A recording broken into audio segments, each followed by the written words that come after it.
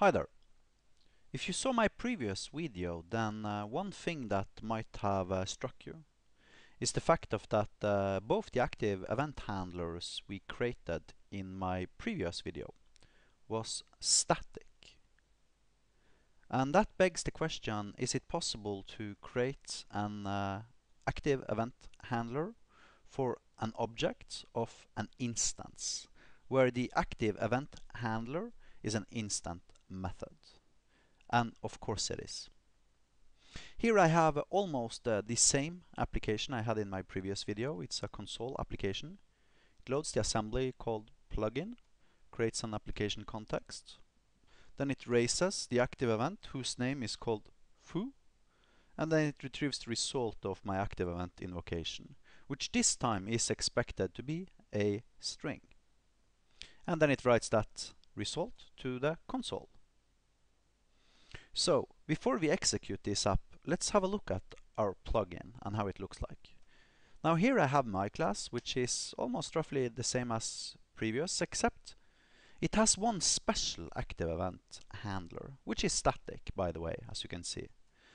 Now its name is pf.core.init-context. That's a special active event being raised by the framework every single time I create a new application context through this line.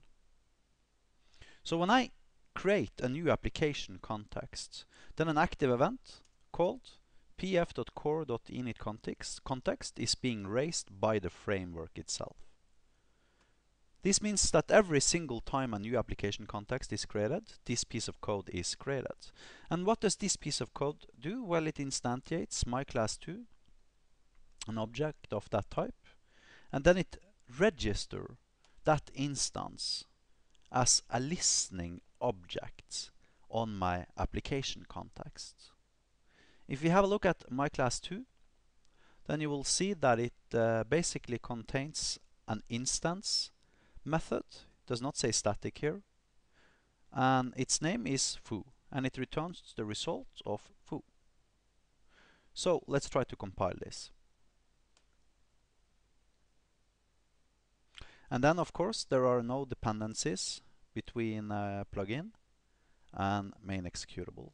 Therefore we need to go to the file system and physically copy and paste the plugin.dll to the directory of the main executable.exe. Paste, replace, and run. And as we expected, the result was foo. And this way you can, by using the application context.register listening object, you can register and you can unregister instance objects which you want to have as active event handlers. And of course, if I wanted to here, I could have private int foo value equals 0. And every time I invoke foo, I could do plus foo value plus plus. Then I can go back to my program.cs and I can invoke foo twice, compile the thing. Whoops. Actually, we will need to do this slightly different.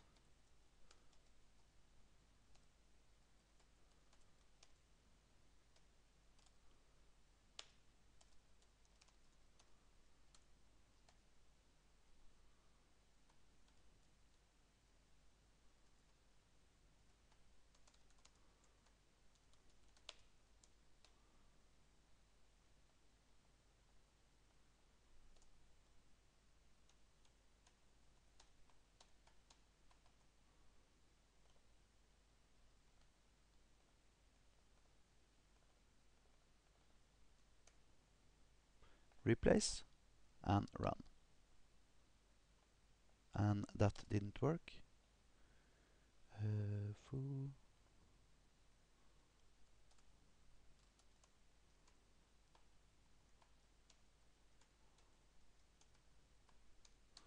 of course.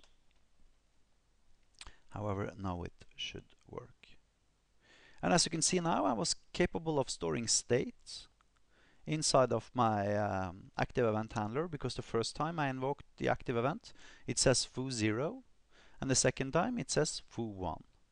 And if you have a look at the myClass2 here, you see it increments the underscore foo value here every single time it is being invoked. And this allowed me to maintain state inside of my method.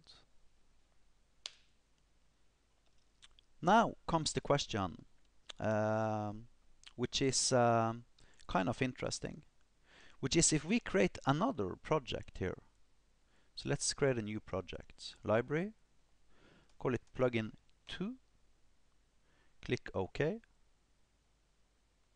Then let's add a reference to Phosphorus core. Let's use the Phosphorus core namespace. And just for clarity, let's add up the copyright notice here at the top. And then let's make this a static active event handler inside of our my class here in plugin 2. Active event name equals bar. Private static void bar.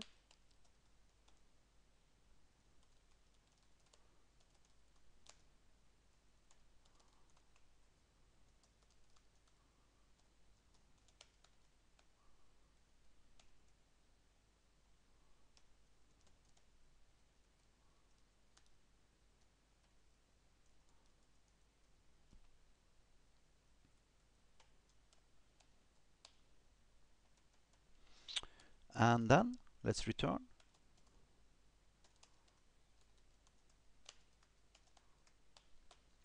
So what happens now if we override foo from our plugin project here with the bar active event from our plugin 2 project here?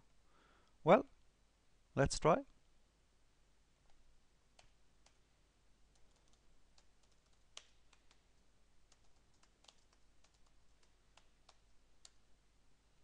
Let's compile. And of course this time we have to copy both plugin and plugin 2 to the output directory. So let's go to plugin first. Copy. Let's go back. Paste. Replace. Then plugin 2.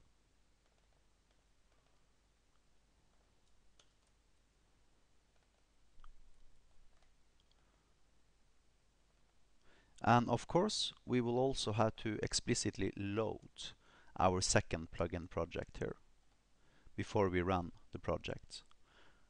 Now, of course, foo is overridden with bar, which is in a completely different project. And plugin 1 does not know about anything except Phosphorus core. Plugin 2 does not know about anything except Phosphorus core and system. And let's see if this works. And as you can see, it perfectly worked fine. Meaning I was capable from one project to override a method that exists in a completely different project. And my projects did not in any ways know about even the existence of each other whatsoever. There were no references between plugin and plugin 2 in my solution.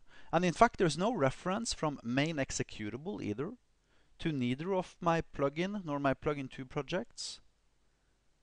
And in fact, the original active event, which I was overriding, was an instance active event handler or an instance method in a class registered as an active event instance listener, while my overridden active event bar was a static active event handler in a completely different class in a completely different project.